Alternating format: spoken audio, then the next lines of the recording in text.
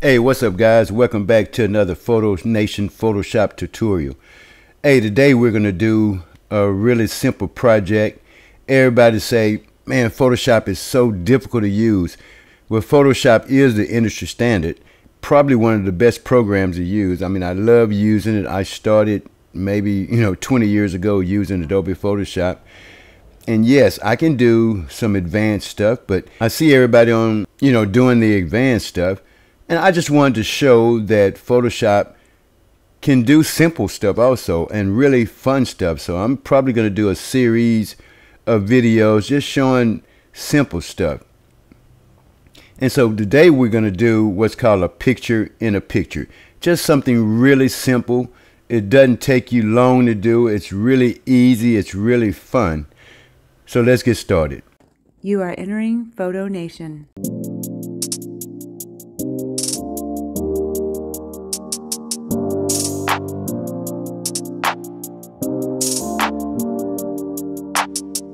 All right, so I have the picture that I want to put a picture in. You see the picture here. It has a picture of a bride and a groom there, and I blurred them out because that's not the picture I want to use. I want to actually add a different picture to this frame. And so what I'm going to do is go here and open up the picture that I want to put in it. So you have to know where your pictures are. And I'm going to use this picture. And I'm going to say open. And it comes up. So now I have this picture and I want to put it inside of this picture as if, I took the picture like that. So the first step you have to do is make sure you're highlighted on this picture, which is this one. And next, you want to go and grab your polygonal lasso tool. I mean, they have the lasso tool and the magnetic lasso tool. Those are pretty cool, and I'll probably use those in another video, but today we're just going to do the polygonal lasso tool because we're going to make a selection. So we come here where we want it, left click, and just drag it over. Click, left click to turn and bring it down. Left click and bring it over. Left click and bring it up. Now, you see the little, it's hard to see, but can you see the little circle? That means that the selection is completed. But if you can't find it, and it's right there and you just can't find it, just hit enter and it will complete itself. So now we have that selected. So now let's come over here, and this is the picture we want to put inside of this picture. So we have this picture selected and we want to put this picture inside of that selection. So we're going to make sure we're on this picture. We're going to highlight that picture. Right? And the next thing we do is we need to copy this picture. So in order to copy this picture, you have to go to select all, and you see it made the selections are what we call marching ants around the picture. So it's selected it. Now we just have to copy it. So we go to edit and copy, and what it does is you don't see anything happen, but it just copied that picture into the Photoshop memory. So now we're pretty much done with this picture. So come back here, and we have our selections here, and then we go to edit. Now you would think we say paste, but if you did that, let's just do it. This is not right, but let's just do it, and it pastes the picture on top. That is not what we want. So let's just step back in our history. We have our selection. It still should be in memory. So edit, paste special, and this time you want to go to paste into. Once you click that, the picture just pops up in there, and make sure you're on your move tool because you can move it around and pretty much put it where you want it. But actually, that's pretty cool, but what we're going to do is make it smaller. So what you do is you hit Control or Command T and just move it till you can find a corner. See the corners coming up there? And we just drag it down and bring it up. And we just keep doing that until, we pretty much have it where we want it. I'm going to bring it down just a little more. and maybe put it about right there. So that looks pretty good to me. So what we would do now is hit the check to complete it. And it's done. So now you have your picture in a picture. So that was the original picture that was there, and I've just added that picture. Now you can be through, you could be done right there, or you could actually change the background. So the background color. So if you, I think black is appropriate for this picture, but let's just play around. Let's make it the gray that's back here. Let's do that. And before you can do that, you have to create a new layer because you want to have total control. So come right here. That will create a new layer. Now, if you didn't know any better, you would actually put the color here, and it's on top, and it should be at the bottom because it's the background. It's in the back, so it should be at the bottom. But let's just do it. Let's just do it here and see. So I'm going to come here, and I'm going to grab maybe the lighter part of that background, and I want it even lighter. Maybe I don't want the purple too much. I'm going to stay closer to the gray. You want to stay closer to the gray.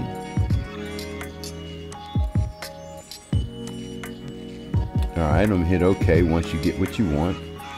Now we're on that new layer, and if I turn the eyeballs on and off, you don't see anything happen. It's just a blank layer. It's sitting on top of everything. And once I grab my paint bucket and just click, it's gonna fill that layer. Let's do it. So it filled that layer up with gray. But like I said earlier, it's not in the proper position. It needs to be at the bottom. So we could drag it down once, and then we need to drag it down one more because it needs to be the background, the back. So there you have it. So let's say you wanted a different color. Just make sure you're selected on the background, and let's go and get, I don't know, a different color. I mean, you can decide. Let's get her skin tone. And let's go, I'm gonna stick maybe with the lighter part of her skin tone, and I'm gonna say OK. And long as I'm on this layer, which is our new layer, and if you wanted to name it, you could double click and you could say background or backdrop or back, just so you know it, and just click anywhere so we know that that's where our colors are going to be in the back. So let's grab a different color. We've already grabbed her skin tone, so let's just put that in there. So now we have a skin tone. So it's pretty cool. You can do pretty much anything you want. And let's say I wanted to put a stroke here. I'm going to go back and go back to that layer. So now I'm on the main layer. If I come down here to FX and go to stroke, see the stroke on it? I don't like that color. Let's change that stroke to maybe a black. Right? Hit OK. Now I can change the size of that stroke, and I'm just going to make it really small here. Maybe there, and hit OK. So now I have everything set up like I want. Here's my background color. Here's the frame. And there's the image. So you see, it's just a fun little way of doing it, and I can change that background any color I want it. So let's go back, let's change it back to black. Now we're going to lose our stroke, but we'll change that later. So let's just switch it back to black, get our paint bucket. We're just having fun with it. So what color you think it should be? We can make it any color in the rainbow we want. Any color of the rainbow. So we're going to leave it black, and we're going to come over here to the actual frame and put a stroke around that frame. Well, we have a stroke. It's just black. So if we change that stroke to red, a white. I'm gonna go with red just for giggles. And the red is so bright, so I'm just gonna make it just a little smaller here. Now you can put it inside, outside, or center. Just whatever you think works best as you're looking at it, as you're changing it, you can see it. And once you're satisfied with it, you hit OK. Now it's a done deal. Now you have to save it. So what I'm going to do, I want to save it with all of these layers open so I can come back and edit it later. The only way you can come back and edit it later is to save it as a PSD or Photoshop file, because once you flatten it, then you can't edit it anymore. So before I flatten it, I'm going to save it as a Photoshop file, and I'm going to show you how. So we're going to go to File, Save As. Now you have to tell it where you want it to save it as. I'm going to save it in my pictures, my picture in the picture folder. And here's a name. I'm just going to call it Fixed. You can put whatever name you want to put it. And it's going to save it as a PSD or a Photoshop file so I can come back later and edit it. And I'll show you. So let's just hit save and hit OK. Now I'm going to actually close this just so I can go back to that Photoshop file. File, open. So if you came back another day, 2 or 3 days later, and you just have to know where your images are, and here it is, we called it Fixed. So I'm just going to open that up in Photoshop, and as you can see, all of the layers are still there and still open, and I can edit those layers and do whatever it is I want to do with them. It's pretty cool. But then once you want to flatten the layers, you know, in case you wanted to have it printed or something like that, here's how you do that. You go to File, Save As, and I'm going to save it as a copy. Now I don't want it to be a Photoshop file. I want it to be a flattened layer, all the layers to be in one for printing. So I'm going to change my document type, and I'm going to save it as a JPEG. And there's a variety of things you can save, PNG, you know, or whatever, GIF or whatever. But I'm going to save it as a JPEG. And all I have to do, I want it in that folder, so I'm going to hit save. Now here's the quality. I always keep the quality at 12 and hit OK. So if we go back to where I saved it at, it's right here. It's these two. Here's the Photoshop file with all the layers, and here's the flattened one, right, which is the JPEG. But let's open it in Photoshop. I'm just going to go open with Photoshop, and it opens it in Photoshop, and as you can see, all the layers are flattened because I saved it as a JPEG. Okay, and then there's your original. So let's do another one. I don't want to save changes, so I'm going to say no. I don't need this one. I can say no. So let's open another. Let's do another one. Let's do one of my favorites here. File, open. I'm going to bring in flowers. I'm going to hold Control and bring in the laptop here. So we're going to bring those two pictures in. Right? All right, remember the process. So the first thing we're going to do is we're going to grab tool here, and we're going to come here, click once, bring it over, and it works on anything you could make a selection in. Click, bring it down, click, bring it over. And if you mess up and click in the wrong place and it starts going crazy on you, just hit backspace and back up. See that? backspace and just back up. So I'm going to continue. And one more. And you see my little circle that comes up, that completes it. Or if you don't see the little circle, just hit enter and it'll complete it for you. So we have it selected. So we're going to go to our flower here.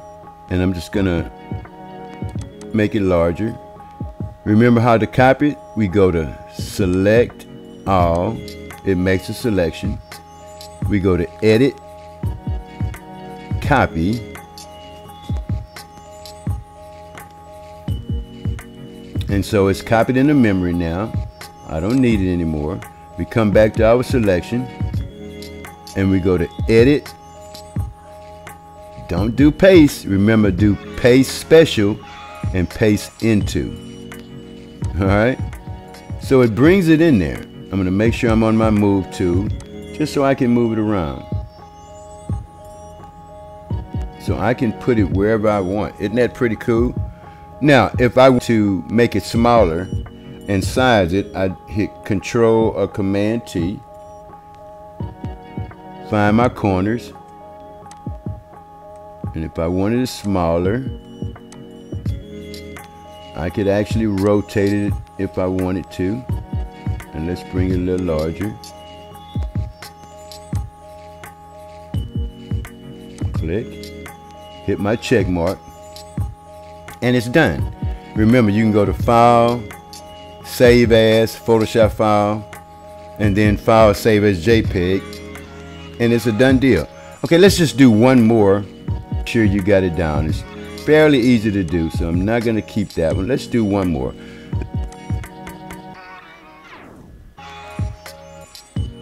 So we're going to grab another picture. We're going to do one more. Let's do this billboard here. I'm just going to double click here to make it larger.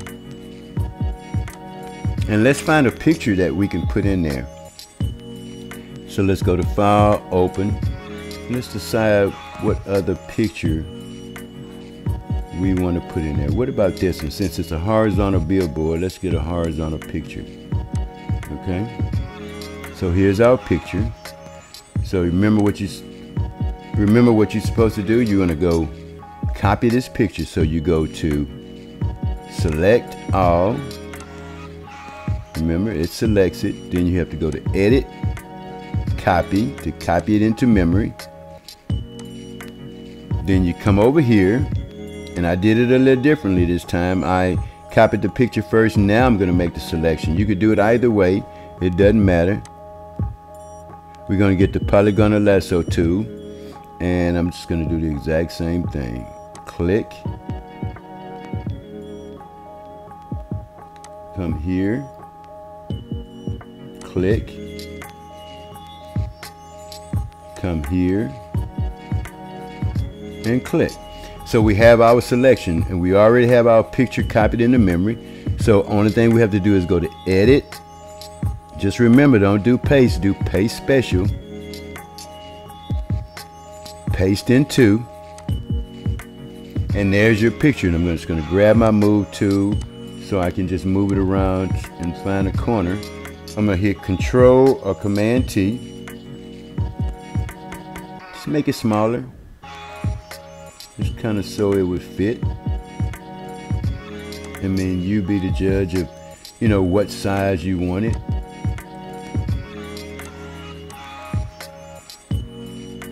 I'm going to do that, but I'm going to bring it out to cover the entire billboard. All right. And I'm going to angle it just a tad. So let's say that's where I want it. Bam. There you have it. So you see, there are some fun things you can do in Photoshop. Everything doesn't have to be advanced or really difficult. You can just really have fun in Photoshop. Should we do one more? You already know how to save it. Let's save it anyway. File, Save As. We want to keep the layers open, so we're going to save it as a Photoshop file. And we hit Save. Right? And if I want to flatten the image, To make it a JPEG, I go to File, Save as Copy.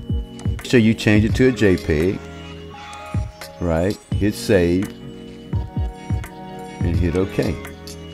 And so if we go back just to look at it, here's our original, then our Photoshop file with all the layers, and here's our flattened JPEG copy.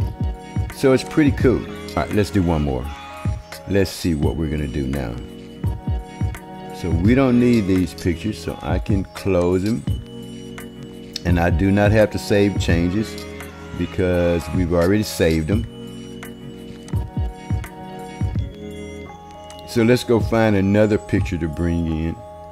And let's get what's called the senior box here. And now the senior box, I already have all of the layers.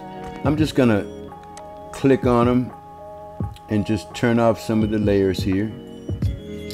At least those 2 layers. If you can see over here, I already have layers there. I already have pictures that's there. And this is what it was. Right? But we're just gonna turn those layers off and we're gonna put our own pictures in there. So just so you can see it one more time. Right, so we're gonna turn this layer off. We're gonna turn this layer off. We're gonna turn our text off. Let's turn that off.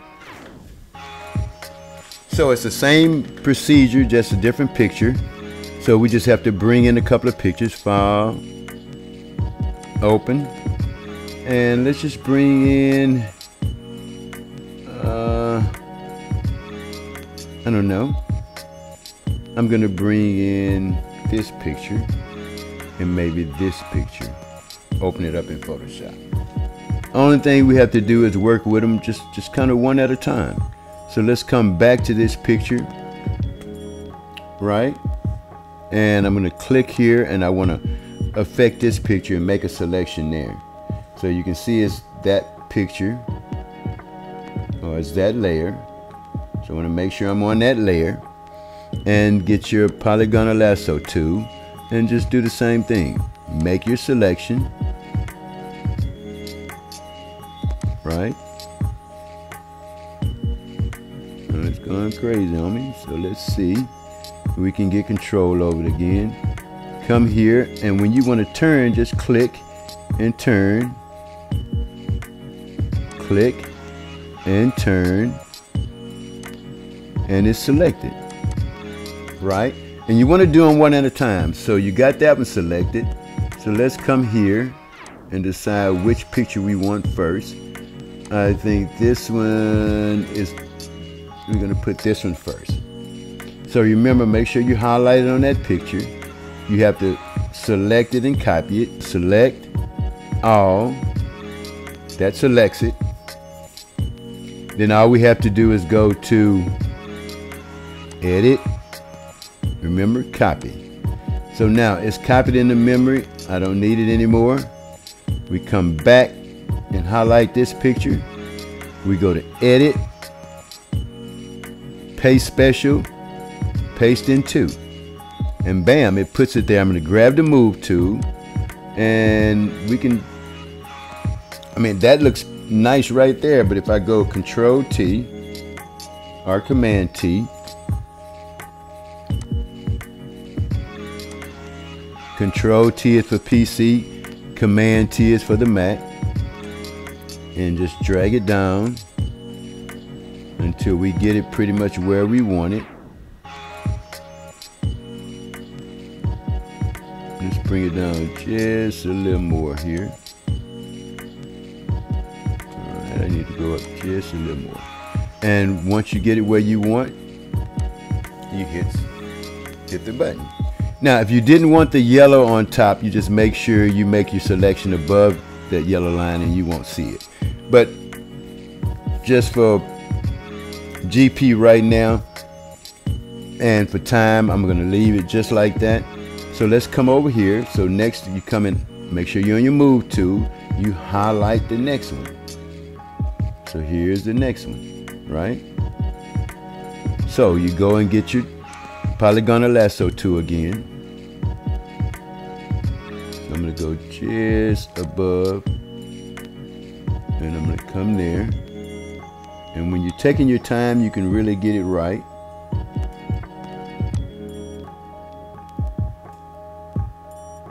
And I'm going to turn.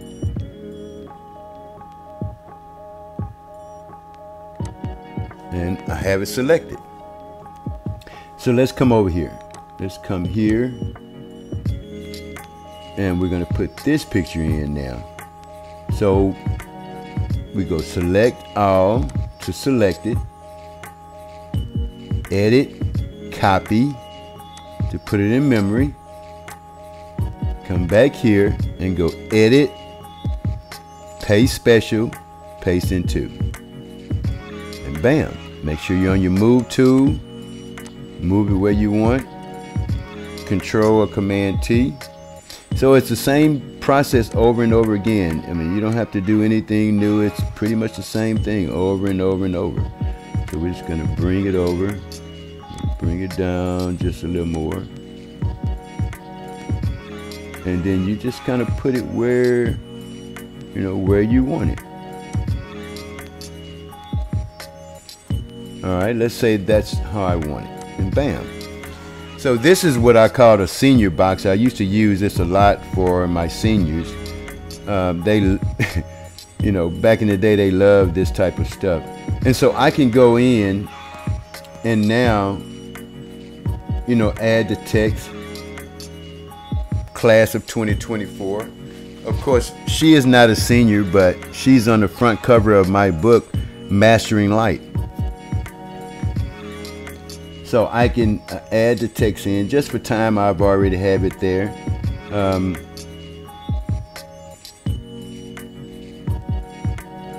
If you're not sure how to put that, I did a video. It's Photoshop 101, the basic. It kind of show you how to do all of those things.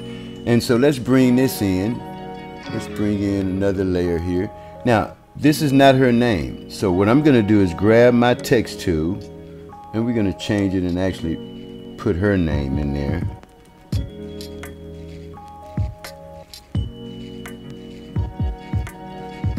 And hit the check mark.